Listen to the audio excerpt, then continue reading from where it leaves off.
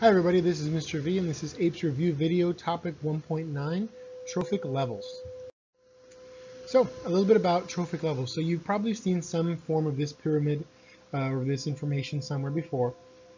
And the idea is that you have different levels, right? You have producers on the bottom, and you've got consumers in different levels going up and showing you how the energy transfers and moves, and again, the energy resources. So I want to show you an example of one we began talking about in the previous video and showing you the different trophic levels that apply here. So here we have the trophic energy pyramid. We're going to be looking at the marine ocean pyramid and seeing where those end up going. Okay. So ultimately, what is our main source of resource? Well, that's going to be the sun. Okay. So the sun produces the energy, and that ends up producing energy for the stuff at the bottom of the pyramid, which tends to be in the ocean.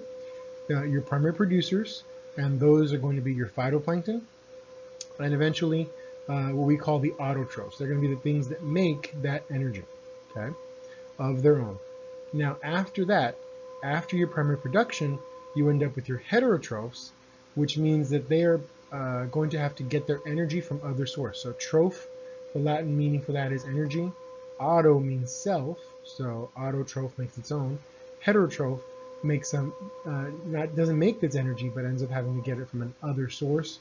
In this case, they're consumers. So in the ocean, that would be herbivorous zooplankton. That's going to be the stuff that eats the little tiny phytoplankton, which actually herbivorous zooplankton can still count as a blue whale, because zooplankton, zoo just means animal.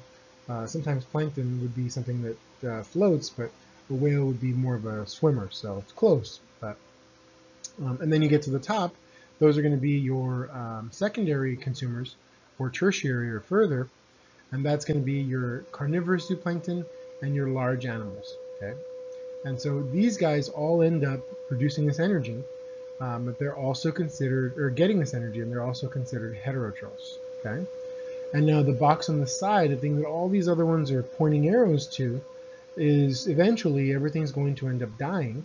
Okay. And that's going to go to decomposers. So decomposers and detritivores are going to be the ones that end up with all those nutrients. And where do those nutrients end up going? Well, they go right back down to the bottom of the pyramid to end up allowing the producers to make more energy from that. So that's something you're going to have to be familiar with. And I like using the ocean example because it's one that's very simple and can be done like this. And we'll talk about the 10% rule in energy in the next PowerPoint video, and we'll learn a little bit more about why you can't have more than a few levels on this. Okay? And so what does all this mean? Well, I mentioned at the end there that those decomposers they end up reducing or producing those nutrients and sending it back down to the bottom of the pyramid.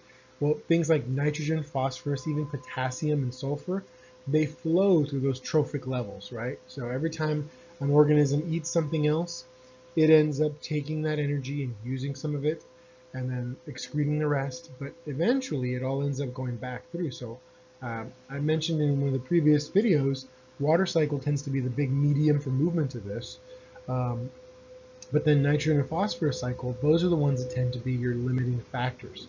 And matter gets cycled through and returned back through decomposers. So that's something that's very interesting and a really good concept to think about when it comes to these trophic levels, is that eventually nutrients have to get back to them in some form or fashion. So there's some resources on trophic levels. Hopefully this was helpful, and we'll see you in the next video.